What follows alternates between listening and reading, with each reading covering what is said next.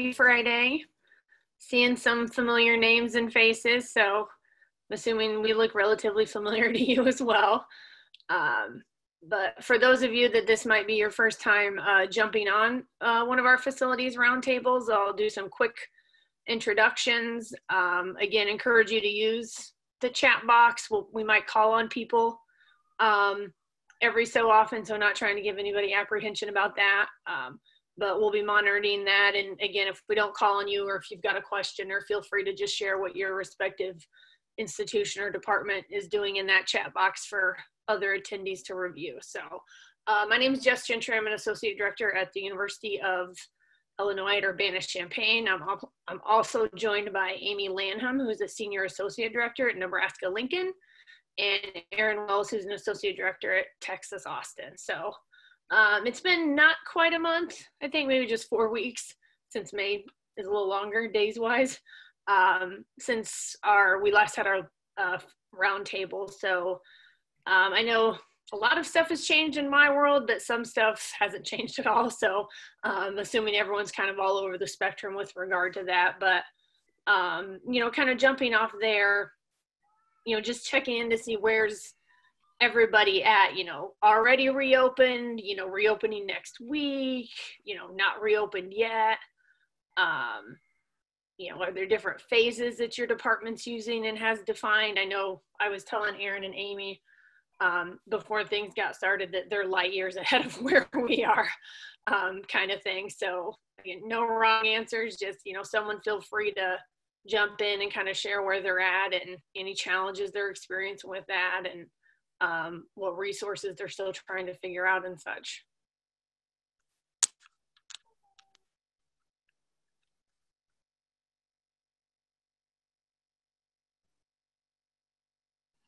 Well, I can start with the University of Texas. We have some soft dates. We're looking at some time maybe at the end of July for reopening facility, and we are going to do a phased opening. We have a phase 1, a phase 1.5, a phase 2, and a phase 3. So phase 1 is just an outdoor space and an indoor parts of our flagship Gregory Gym, parts of that. And then as demand, as the governor opens up that we can open more spaces and open more to allow more people in, we will move to 1.5, which is adding on facilities, adding on spaces, adding numbers allowed in. Phase 2 is kind of what we're thinking when students are back on campus. And then phase 3 is everything's go, but to the new normal.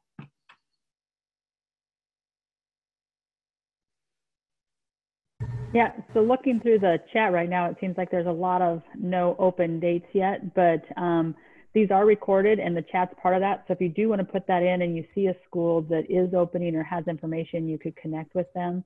At Nebraska, we're doing a phased approach as well. Some of our outdoor sites will be opening up June 1, and then we will have some of our inside spaces with limited hours and limited offerings starting on June 15. So for those, you know, obviously, like Amy mentioned, there's a lot of people that are where we are at U of I as far as no open date has been set yet. And we've gotten very little, whether you want to call it guidance, expectations, guidelines, whatever, as far as what that can even, when that would be, what it's supposed to look like, those kinds of things. So for, you know, those of us that are kind of living in this ambiguity, what are the types of things that you're working on right now, you know, trying to balance being mindful of, you know, the time and resources we put into these initiatives, but also trying to still somewhat keep the wheels moving, knowing at some point we'll reopen and we'll need to be ready for that. So what are, like I said, some specific projects or things that, you know, any of you all are working on at your institutions to prepare for that reopening? This is Anthony with University of Central Arkansas. You know, we had about a month of a heads up of when we're going to be opening, but before that, you know, trying to get PPE. because we knew that was going to probably be a major requirement. So that's probably some of the hardest parts, is that.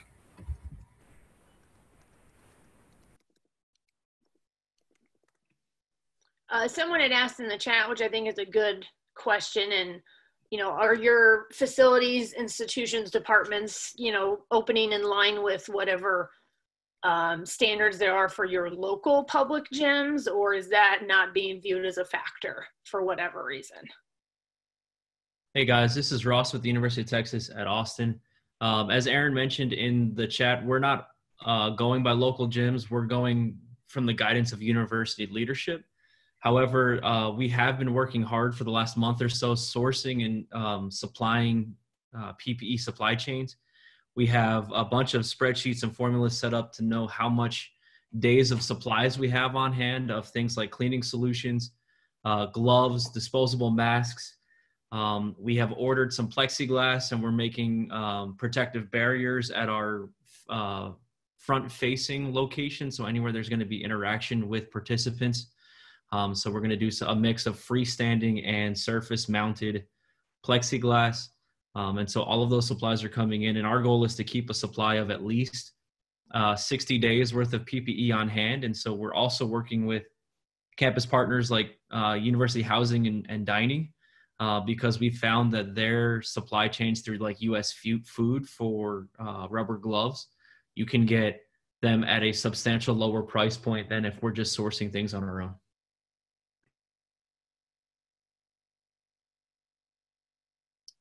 Anyone else have anything to add to that effect? So Erin and Amy touched on a little bit of what some of their phases are, but would anyone be willing to share, if they've gotten to this part of their plan yet, what their different phases might look like for their institutions, and kind of how you landed on those? If it was throwing darts at a wall, then that's fine too. But just talk about some of the phases that you've got, or you maybe have even talked about but haven't formally decided on yet. So once again, Anthony from Central Arkansas, I'll break the seal on that. The good news is, I'd say, is that the Department of Health helped us out with a lot of stuff, because they provided a lot of guidelines that we had to go by. So we are screening people before they even enter our building. Our weight room and our cardio room are the only two areas that we will have open during the first phase. While you are actively exercising, you have to maintain 12 feet. And then if you are not actively exercising, you're maybe like going to the bathroom or doing something like that, you have to wear your mask when you come into the building. All employees have to wear masks. And then phase 2, which will be July 5th, we're going to open up our swimming pool. And you can only have one person per lane.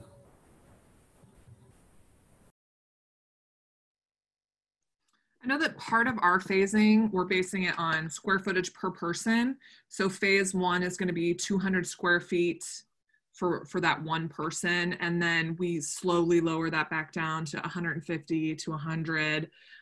So we've done, one of our coworkers, Travis, has done a ton of calculations on each space. And so how many people can be in each space and what that will look like. We've also, because we've done the 200 square feet and not basing it on our life-saving capacity of like 25%, because of the equipment that's in the facility and things like that. So we're using the square footage percentage, not like we can have 100 people in there because of life-saving and then taking 25% of that.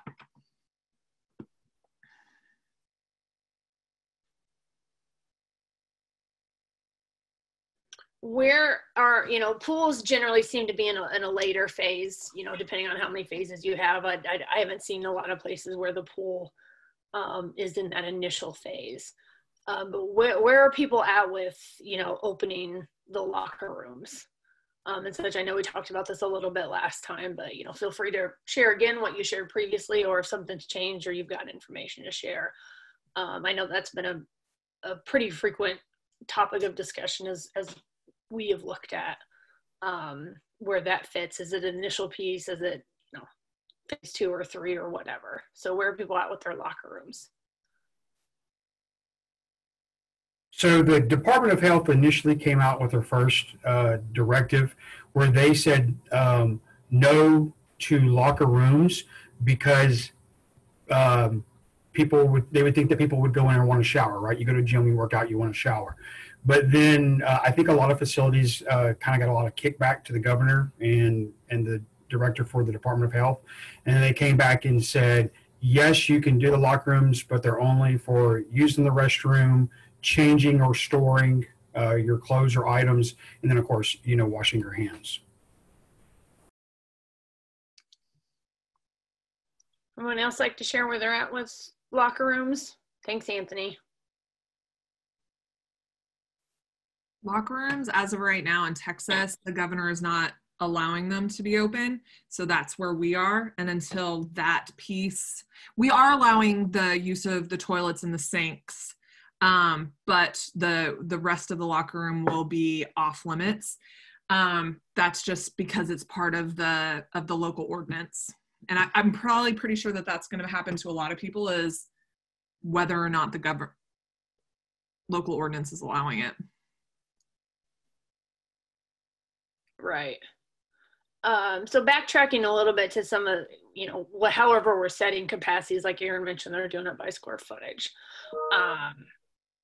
How, I'm assuming a lot of us would typically rely on our student employees to assist us with this, but what kind of systems are we setting up to either help educate our members and users, or, what does our staffing look like to help enforce those capacities? Or are we having other groups of individuals, professional staff, whomever else, helping enforce those, whether it's social distancing, wearing a mask, if you're supposed to be wearing a mask, things of that nature? Where's everybody at with any of those things? This is Pat from Syracuse University. We've already made plans to shift most of our students that were working at the front desk at admissions and equipment checkout to move other places in the facility, and then have staff not only shore up those locations, professional staff shore up those locations, but also work throughout the facility quite a bit more than we normally would have, in order to give that extra support for students. Somewhat controlling traffic flow, but also thinking about the distancing and things.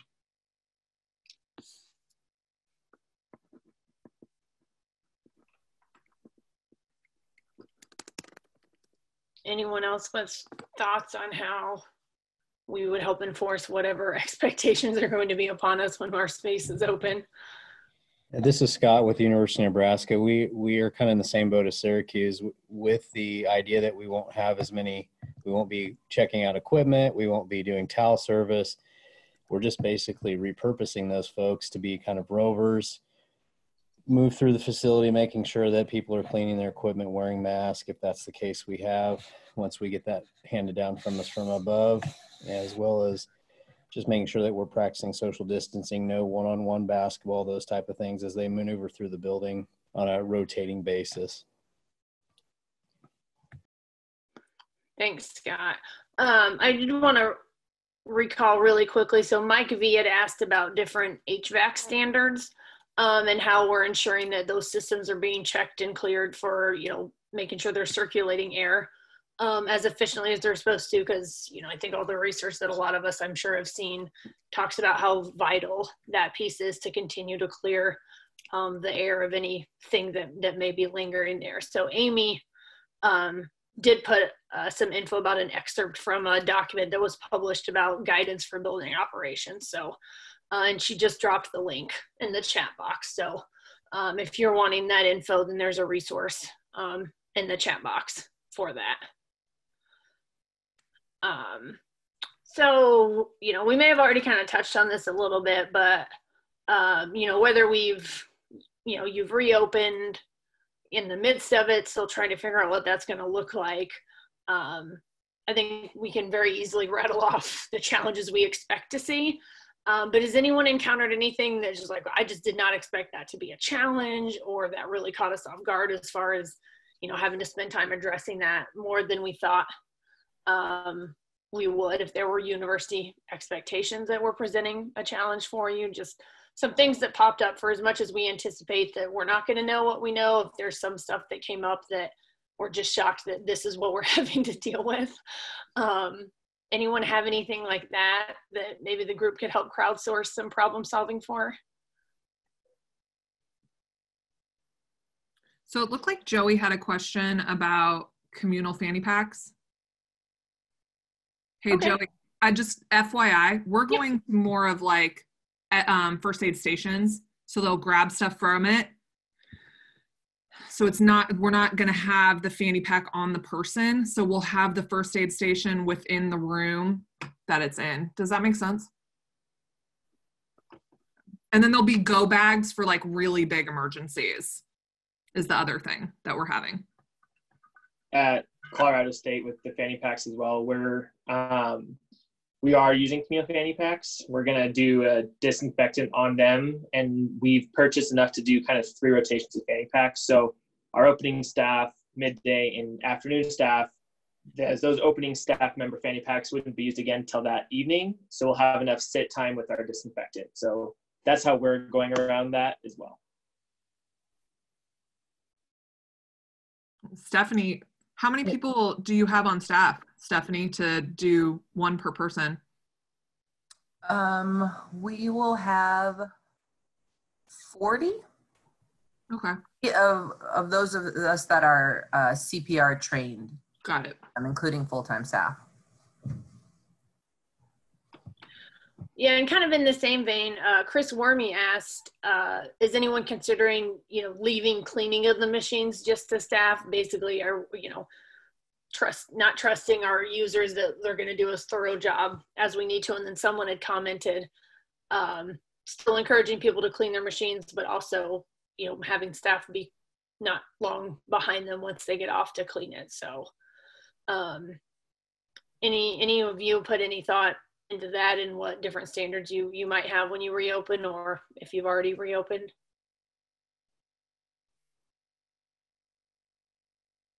At Colorado State, again, with that, we're encouraging our patrons to clean our equipment, but we're increasing our floor staff that will be following up pretty close behind our patrons to do a full clean of the equipment. We're also going to have a green and red card on Velcro on each piece that signals if that machine's being cleaned or if it's out of use, with the hopes of training patrons to turn that card to red once they're done on the piece. And then our floor staff will be our marketing will go out that our floor staff are the only people who will turn the piece back to green. So we're doing a full sweep before those pieces go back into rotation. How many people are you going to have on the floor staff? Great question. So right now, we're spacing out our cardio equipment pretty extensively, and utilizing basketball court space for that. So we're going to put a staff member on our main fitness floor, 1 in our new cardio space on our gym floor, and then 2 on our second floor, which would be about a double of our normal staff coverage.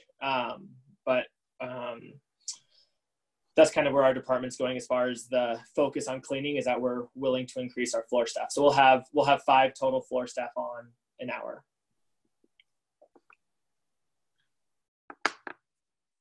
So I also want to throw out one thing that we are also doing. We are waiting for it to come in. The fogger, sprayer, mister, whatever that is. Obviously, I'm not the one buying it, and I can tell you more about it. But it's one of those machines that you can walk around, and it will spray a fine mist or layer on everything. And we are talking about doing that every day at closing.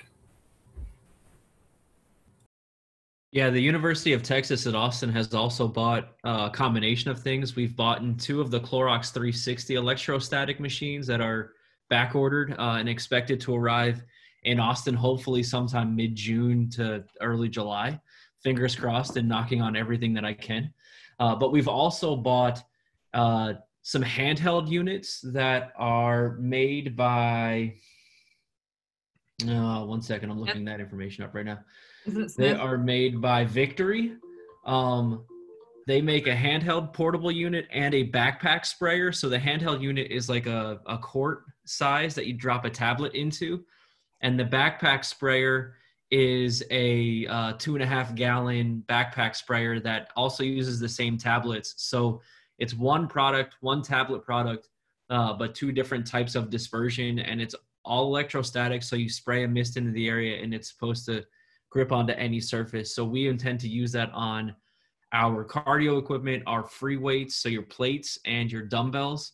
Also, when we get back into rental equipment, we'll spray it on there too. That will be done nightly on top of our staff cleaning through the spaces with a disinfectant solution.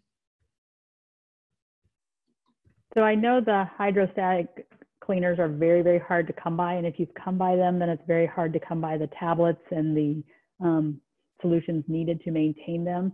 There are some other misters and other things out there on the market. So I would highly encourage people, if they've not visited with their procurement departments, to potentially have that conversation, or if you work with central facilities, to have that conversation, because I think people are getting a little defeated with the, hey, this is back ordered for 2 to 3 months, or what that looks like.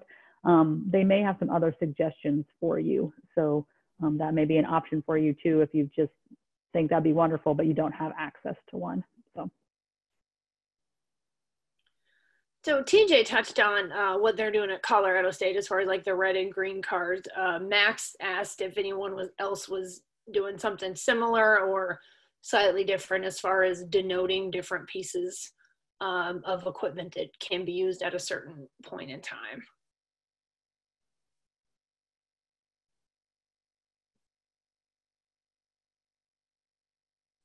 All right, the red and green cards it is, Max. We just made a decision for you.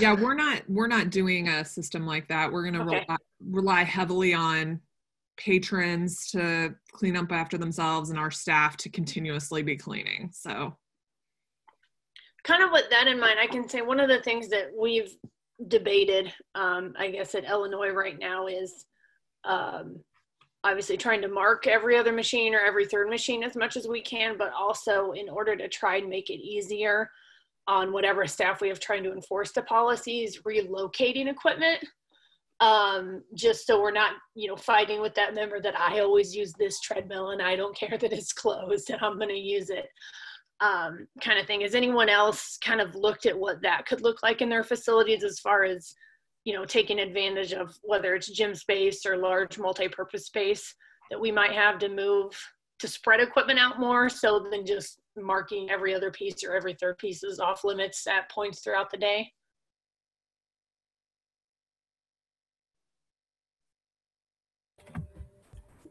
We discussed moving equipments to the basketball court. We have an outer layer or concourse, kind of a concept that's concrete.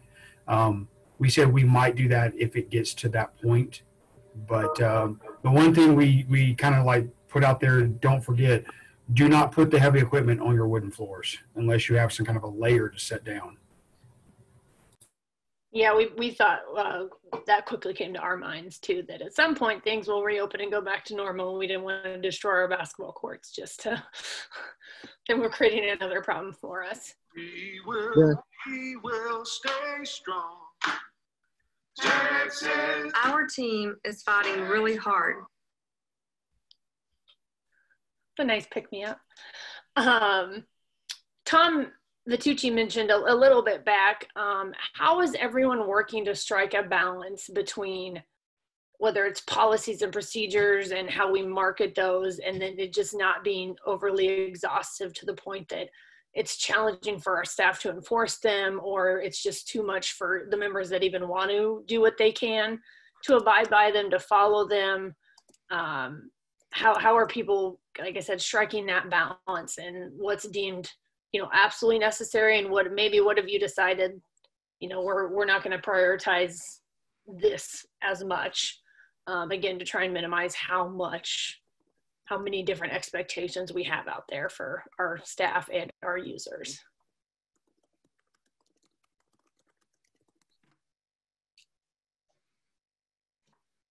We're at Syracuse, we're in a little bit of a weird spot because we just opened this year. So we don't really have like a specific gym culture where patrons know their expectations walking in. It was a very different facility before the construction. So I think we're planning on relying heavily on staff and then as that starts to continue to educate patrons as they come in and try to build that culture up. But we're really uncertain about how that's going to work out with expecting people to clean the machines themselves versus having the staff have to do it on their own. I think right now we're just viewing that when patrons do it, it'll be a bonus. That's my understanding, at least. That was a talk a lot throughout our planning. Is that's a great plan, but how do you operationalize that? How do you police that? How do you monitor that? And then when you rethink that, is there another way to do this to keep it simple but yet still protect individuals? I think some of that was in our CDC guidelines too, of looking at those to see what it's really saying about indoor space, your air quality, how long you stay in that location with those same people, and to take all those into consideration, because trying to do with the what can you do versus what you can't do, and to change that environment. One other thing that we're putting together that our local YMCA did, so we're kind of stealing from them, is a promotional video of, hey, this is what your center looked like back in March. This is what it's going to look like when you come see us in June. And so they have an idea that they're not coming back to what they walked away from on March 22nd. Because that's been a really hard for us, is to say, we don't look the same anymore. Now you need to know what you're going to come into. So I think Amy definitely hit a good point. Don't get caught in the weeds and try to make up rules and policies and think Chicken Little if it's not there. Hopefully, the university, your health clinic, the Department of Health, somebody like that, or the CDC has what you need in writing. And it's literally like writing your paper, reference that. Reference some greater being, entity to help you with that. Don't let somebody, get you Chicken Littled on stuff. So there's been a lot of conversation in the chat box the last few minutes just about if people are just using first come, first serve on capacity, if there's certain hours for certain sets of your members, if you're doing kind of an online sign up system or something of that nature for workout slots. So it seems like there's a lot of institutions are looking at a lot of different things. So, if anyone is willing to share what they're doing and the thought process that went behind that, I think that would be great for everybody to hear.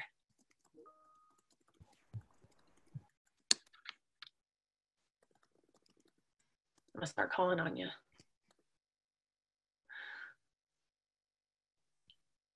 Jess, this is Scott from Nebraska. I'll speak to this because we're kind of in that planning phase for a couple weeks out now. We're going to do reservation based for our strength training conditioning areas based because it is more of an enclosed area and we can police it a little bit more, and it's a little bit different. It's harder for us to, the reason we did that is it is harder for us to, mandate what pieces of equipment you can use and still keep it social distancing. So we're going to allow whatever the mandate from the state is, how many can be in that area at 6 foot apart.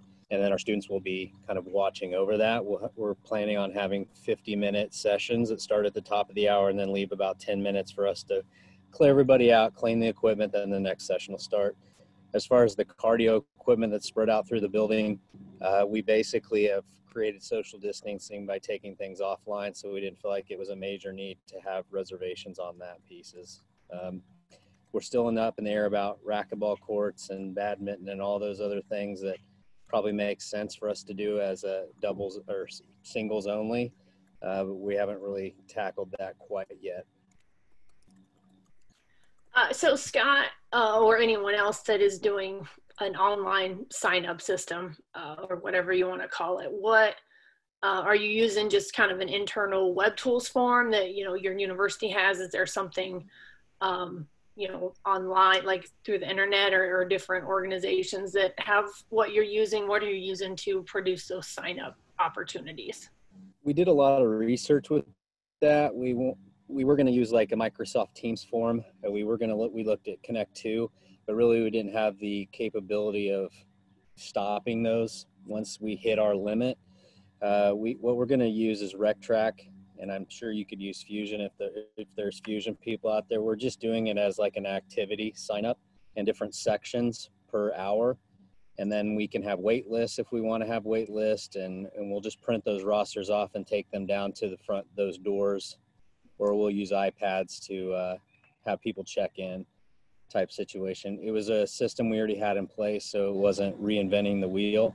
And I know that IM Leagues is also an opportunity. They have come out with some opportunities for IM League schools if you want to use that for reservations of spaces as well. Yeah, the Yeah, University a of few people have Texas. mentioned IM Leagues, Fusion, Rec Track in the chat box. I'm sorry, I interrupted someone. No, Jess, sorry for that. The University of Texas, our software is all internal, but it's the same system that we're using if you were to make a racquetball court reservation through us. So our IT team is actually editing that code, and that will be how people can make reservations to get their workouts in is just going through that. So ours is not IM based or Rec Track or Fusion, but it's the same premise. Yeah, I would imagine that if you have any kind of reservation-based system for different rooms, that you might have to be creative, but if that was something you wanted to do, then you could probably find some functionality for that. Just real quick, again, for reservations, Tom's asked, are those taken by phone or email or both? Just concerns about the people that say they've tried to call that they didn't get through, or if our staff mistakenly wrote down the wrong thing, or those kinds of things. So it sounds like a lot of stuff might be primarily online, but if anyone is doing anything over the phone, also recognizing the internet isn't always as widely used by pockets of our population, or is it able to be accessed by certain pockets as well? So is anyone accepting anything over the phone, or is it just going to be all online?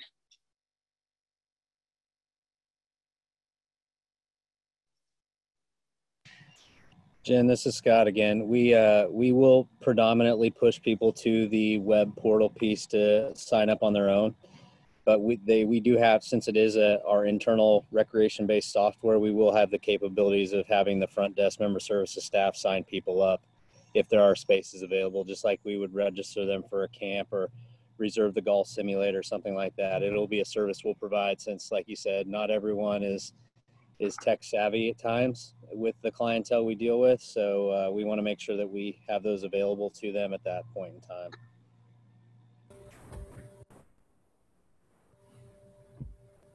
So shifting gears a little bit and looking towards the fall.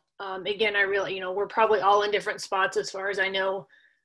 You're seeing a trickle of announcements as far as what different institutions are doing in the fall for academics and such. So that'll impact what our services and programs and such look like. But as we try to plan for the fall, what's everyone looking at for staff trainings, even just hiring, knowing that we've graduated, some students may not even feel comfortable returning. What we need them to do is going to look drastically different than what they left from. And if you are an institution that has announced there's a plan to end the semester early, like around Thanksgiving or your fall break, what does that look like for your operation as well? So again, just looking a little forward as much as we can, even as silly as it may seem to do that at this point. What are some conversations you've had about the fall and how our operations could work within that?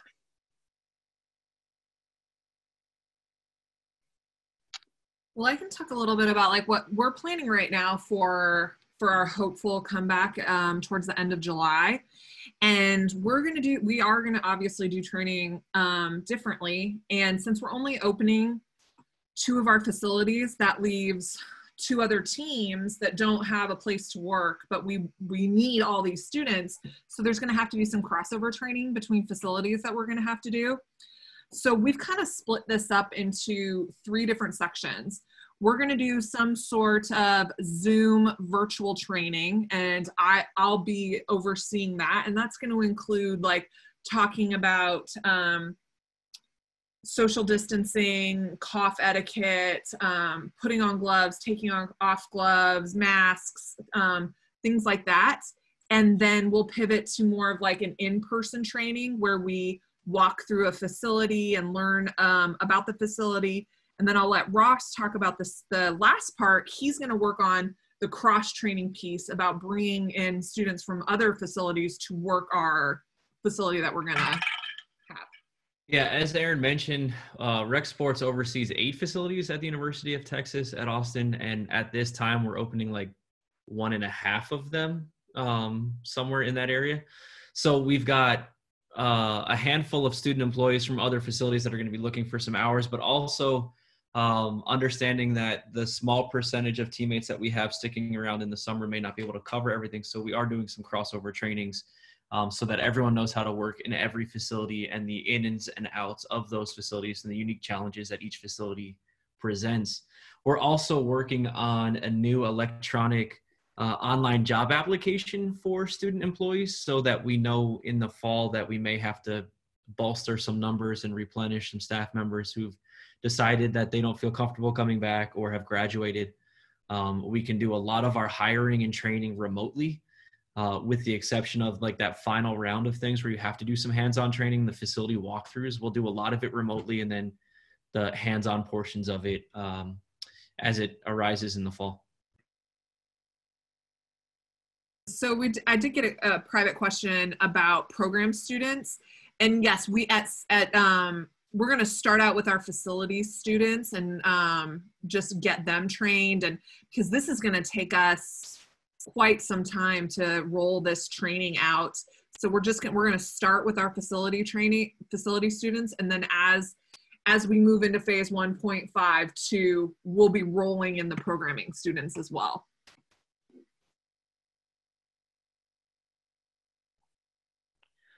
So shifting a little bit from staff to, I'm assuming this was more a question towards full-time staff, but Mike had asked about if you have full-time staff, and by all means, Mike, if I'm misquoting, please let me know.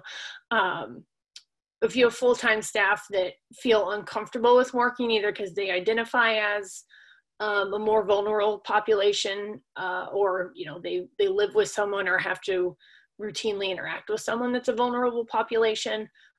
This could be more HR focused, and I think Mike mentioned that, but Amy shared some info as far as what Nebraska is doing to approach these situations, but anything else that how we helped to manage and support the staff that we have that are largely comfortable, returning to the office just yet.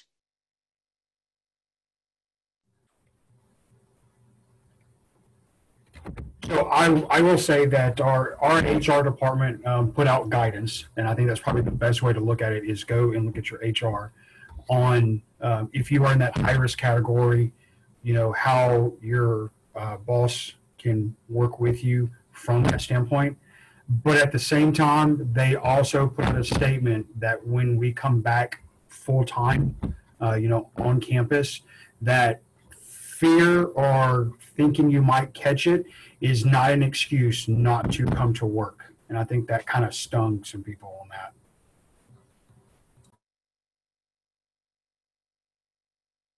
Yeah, I'd agree. I think, I can't remember who made the comment earlier, but it's one of those things where, and it might have been you, Anthony, as much as you can reference other departments or groups that have shared whatever standards we're trying to enforce, that helps. I know for us in Illinois, so we're starting to transition our full-time staff back to work starting the week of June 8th. So a little over a week from now. And we created a schedule that's, we have a pretty large administrative suite, and most of our staff are in their own offices. So that helps us as far as keeping distance and having your own space right now. So we created a schedule that's orange and blue, and kind of split the staff up evenly in each group, and kind of alternated offices. So, the individuals that are on either side of my office, I'm in the blue group, so they're both in the orange group, kind of thing. And I think someone else mentioned something somewhat similar, and Erin was talking about before we jumped on the call that Texas is doing something similar. And as far as, our university HR, they've also made similar statements as far as encouraging departments to work with individuals that you know, have some concerns about, you know, being high risk, like I said, you know, living with an individual that's high risk and how we can best accommodate that. And they haven't made a firm statement yet as far as things in the fall. I think they've kind of made a statement like, you know, the expectation is you do the best you can to accommodate things, but they haven't like kind of put their foot down with anything yet. And at least over the summer, they've again asked departments to be flexible with individuals who may have had childcare that fell through for them. So our university's being pretty flexible, at least for the summer, but I'd agree, Anthony, at some point that's either going to have to run out or, you know, it's going to run out and then we're going to have to figure out how to manage those pieces as well. Is anyone else, you know, whatever plans they have for rotating or bringing their full-time staff back to work? I was sharing with Jess and Erin before the call too that our new phrase on our campus is called de-densification. And so we have a very similar directive that all those that can continue to work remotely should do so, even continuing into the fall semester. And then what we've been looking at is scheduling our staff in pods, teams, and only having 1/3 of the workforce present or within proximity of each other as we do our schedules. And then same thing, students subbing into those shifts would come from that pod, so you don't have that cross-contamination. So it is a lot of extra work, and it's a lot of extra focus to see kind of how those pods are constructed or what that looks like. But then again, if you have a positive case in pod 1, you know that pod 2 and 3 can keep coming back to work, and you're not stuck with an open building and only 2 staff that can come be in that weight room with you. So I know I kind of joked with Jess about not hijacking this, and Amy hit the perfect thing, the pod concept. And I'm not trying to tinfoil hat this, but you got to also think about this with your workers. What are they doing when they leave? Where are they going? Who are they interacting with? Who are your coworkers interacting with? Because you know the moment that somebody pops hot, as we would say, they're going to say contact trace where you were. And the moment that your facility gets linked to somebody that popped hot, what do you think is going to happen to your facility? So yeah, we hadn't quite gotten to that yet, but again, one of the other prompts that we had talked about, you know, on the call is what guidelines have you either developed as a department or your university or local health officials have shared as far as the process if someone does test positive once we begin to reopen. So I'm going to kind of go back a little bit of a way for that tracking thing. So we have to check not only ours, but our student workers by mandate by the Department of Health temperature when they come to work. Our clinic has to do the same thing, and they actually have it where they have a group text, and they have to group text what their temperature was, and then also say that they didn't, they met the criteria to come to work by the Department of Health. And that's kind of a way we keep it and track it.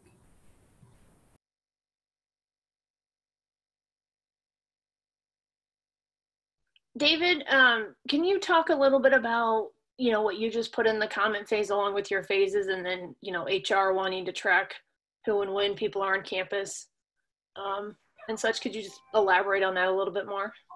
Yeah, so our campus has a 4-phase plan for returning, starting with like research and some other areas. And then I think we're coming back like part of phase 3 and more like probably reopening our facilities in phase 4 of that plan.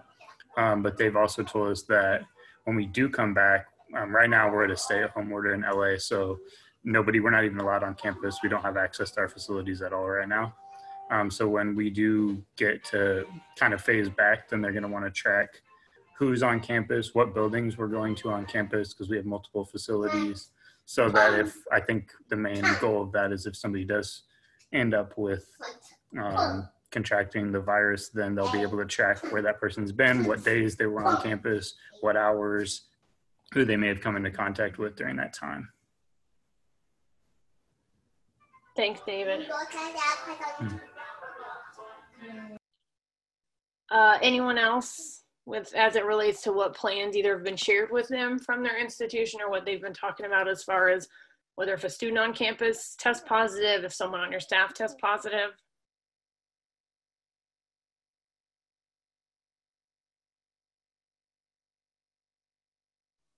Sorry, I was starting typing and then I'll just pop on. Can we just go back to the temperature thing? I don't know if anyone else is having a problem with this, but the fact that we are using this temperature standard when there are so many ways that it's not consistent. If you are in any kind of desert atmosphere, if you are a menopausal woman, you rank high. And people have been, it's true, and people have been doing temperatures outside and the thermometer gets hot and then it reads wrong and they're giving false positives, so to speak. And then people taking acetaminophen and ibuprofen to lower their temperature. So we're using this temperature standard, and then yet on all the other questions that we're asking, do you come in contact? Have you come in contact? Have you traveled to these hot spots?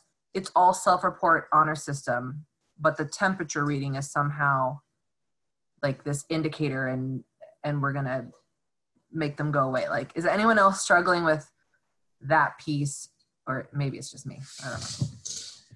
I don't think it's just you, Steph. And I mean, I can say I would agree with everything you said as far as the self-reporting. Most of it, I don't know if it's the thought process is it's something we can easily check, so we're going to kind of thing. That doesn't make it right. I struggle just with whether it's the FERPA piece of it, like, you know, just sharing the info out to other people, like what is fair for us to do. I know as a department, we've already decided that if campus dictates that to us and is going to provide assistance in doing so, then, you know, we'll do what we're told to do. But as a department, that's not something that we're going to push for actively being done. Again, we'll have the signage about, you know, if you have a fever, if you have the dry cough, you know, all the other things that come up. But like I said, as a department, we've decided we aren't going to actively push for the temperature checks. If we're told that someone's going to be doing that for us, then, you know, that is what it is. But I would largely agree with everything you said. So I guess I kind of opened up Pandora's box with staff. Let me also state that the temperature checks mandated by the Department of Health are for us in our facility, and then they also mandate it for the clinic. That is not for every person out there. And I saw somebody scrolling through, Chris, the asymptomatic, 100%, you got it. That is, we asked about testing everybody temperature-wise, and our head doctor at the clinic used that right there. He said, you're going to miss a lot of people with the asymptomatic. Why do it?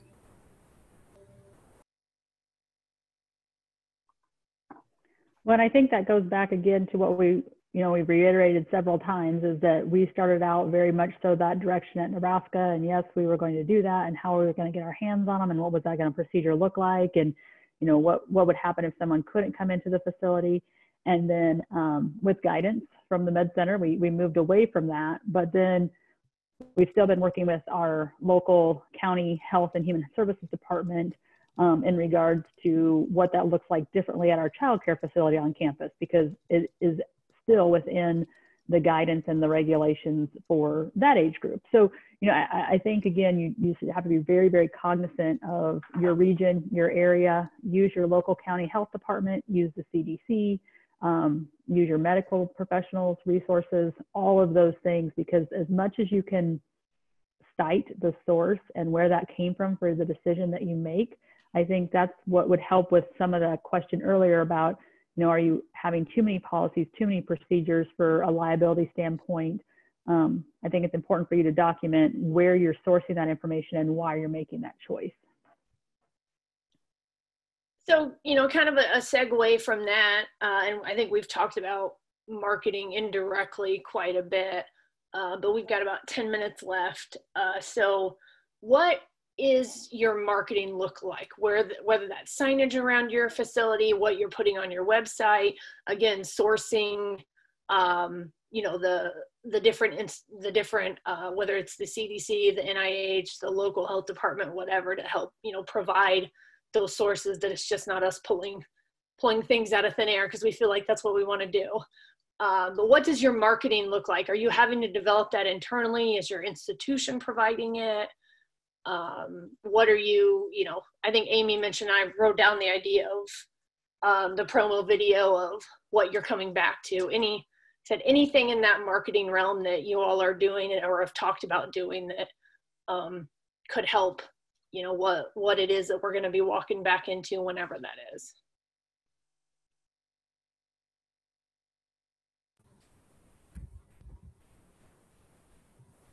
I know it's not the marketing roundtable. So I waited for the 3-second pregnant pause, as they would say. One, don't go out and recreate the wheel. Go to your Department of Health, go to CDC website, okay? They have stuff out there that literally tells you all those things, the 6 feet, the wash your hands, the symptoms, those kinds of things. So if you're trying to recreate a product, don't do it. Go out there and look for it. It's available. We are basically going to put stuff up everywhere in our building. Obviously, all the social media platforms, the website. Somebody had asked, well, how much are you going to put up there? I said, if you can swing a cat, you can hit it.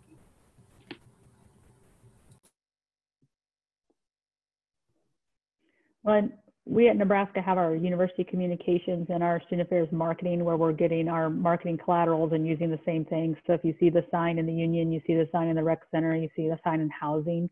But I do want to give a shout out to NIRSA, because they have some great graphic images that they created. So if you don't have a robust marketing department or access to that, yes, you can pull from the CDC and other places, but I know that was part of the NIRSA Know with some collateral that they had too. So. Yeah, I'd say we're similar at Illinois, that we have some marketing in-house, but it's also through student affairs as well. And so there's a lot being created that we either just have to print off, and which I'm glad it'll be consistent. I think as much as we can do that for our users and students, that's going to be helpful. Anything, how is everyone putting this information on their respective websites? I think, we've all kind of adapted over the last few months about how we share COVID related information or what we're doing virtually or things of that nature. But how are people looking to share some of this either on their websites or social media or those kinds of things?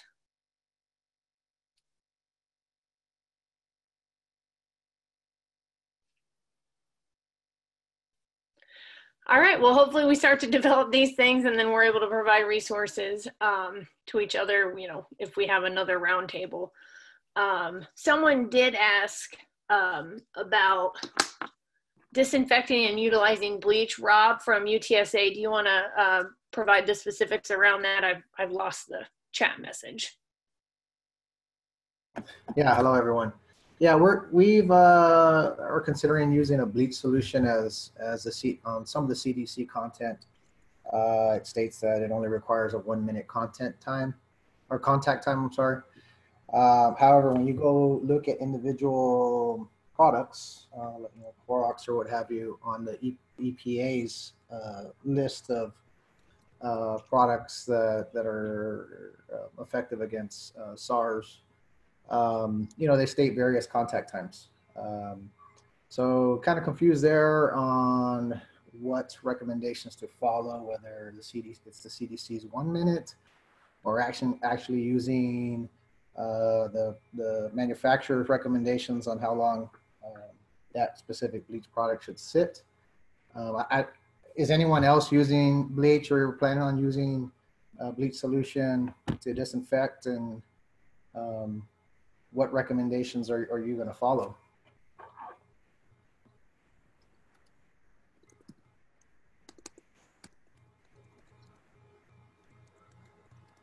Mike here with Lowell University. Yeah, I've been doing a lot of research on the disinfectant also, and the Clorox did come across one thing we're looking at. The area that we keep finding challenges is in with what county is more than likely going to require us to do, CDC said we have to do, and then we run into the problem that our machines are actually able to handle. The equipment machines, you're not supposed to use any type of alcohol solution, period, on your equipment. But then CDC says that you need at least a 70% solution in order to kill and disinfect your equipment. So we run into this catch-22 area of what do we do and what do we not do. Right now, we're kind of staying away from bleach in a sense, due to mostly the aroma of it and the person having to clean with it. If we're trying to do a 1 hour or 2 hour turnaround time with a deep clean, is the room now going to be sustainable to come back into for users and use the equipment within the smell and everything? So we're kind of stuck in that limbo area as well, and we're trying to get more understanding of what we should do. What we actually did, though, was reached out to our chemistry labs here on campus, and there's a potential that they're actually going to create solutions for us on campus and distribute it to the areas needed on campus versus us going outside and purchasing the material. So that is actually being worked on currently. Another area that we've explored, and if you've been watching the news and everything, it's becoming more and more popular, is UVC lights, and using lights in areas to help kill germs, viruses, bacteria, and all that, and stop the growth of it. And so right now we're pursuing different companies that we may be able to utilize on equipment, use of equipment, or even checkout equipment that we can use that on. So that's where we're at with it. So it doesn't sound like many people are either using bleach or considering using bleach.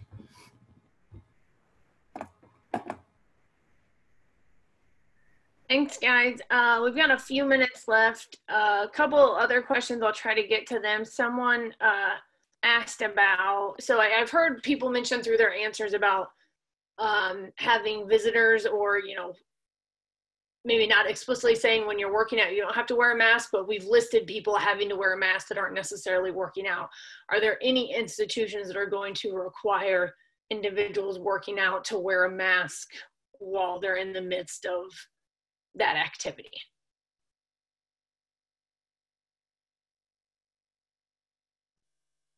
I know at Illinois, oh, go ahead. Mike again, that question has been asked several times with us as to what we're gonna do. I have been very outspoken on not having our members, while exercising, use masks, due to the simple fact that we've had it in the past where people try to use those off the market VO2 masks and they end up passing out. And we're going to have more problems in our facility with people passing out versus the actual coronavirus that we're in right now. And so I have been very outspoken with it, and there has been a lot of good push behind me, and the reason for it to not have participants while exercising use masks.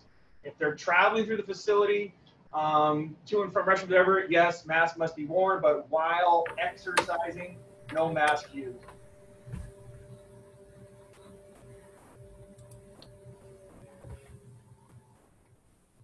Yeah, there's a lot of people putting comments in about what they're either waiting to hear or, you know, kind of where they're at in the chat box. One quick last question while we got one more minute. Someone had asked about if anyone's requiring people to fill out any waivers or questionnaires to document either the answers to those common symptoms being displayed, or, you know, just that's kind of their screening mechanism as people are entering the facility. Anyone doing that? We aren't, but I did hear on one of these many roundtables that I thought was really good was the signage said, by tapping your ID here, you are saying that you, in effect, have not come in contact, have not traveled to a hotspot, whatever. I thought that was a great way to do it, but it doesn't give us documentation. It just, you know, gives us kind of an out on it. Right. That was one of our conversations, student affairs wide too, was more of the social contracting of, and an app that they were considering using, that you answer these 3 questions and it gives you a green circle or a red circle, and just kind of encouraging that to be the new social norm, that, hey, take this quick questionnaire, see what you get. And by the color of circle, yeah, you should go to class. No, you shouldn't. Yeah, you should go in the rec center. No, you shouldn't. But again, it goes back to that, how do you answer truthfully? Do you care to do it? But I definitely like the kind of social contract before you scan your ID, what you're agreeing to. So. All right, well, we are at 2 o'clock, at least in Illinois. I'm sure it's different where each of you are, but our hour is up. So just want to thank you for your time and engagement. It's always great to have so much participation on these because it makes it, I get really anxious when there's crickets. So appreciate how willing to share and how engaged everyone's been on all of our roundtables. So that's just been great. So again, hope everyone's doing well and is hanging in there as best they can, whatever, your respective situations are. And I mean, I hope you know that, all of us are here for every single other one of us. And, please let us know however we can continue to support you and, help us all get through this together. And then also just a reminder, the recorded version, including the chat box, is on NIRSA's website. So if you missed something and want to see that, or if, someone is unable to attend it, they can, they're able to view that and read through those chats as well. So have a good weekend, everyone.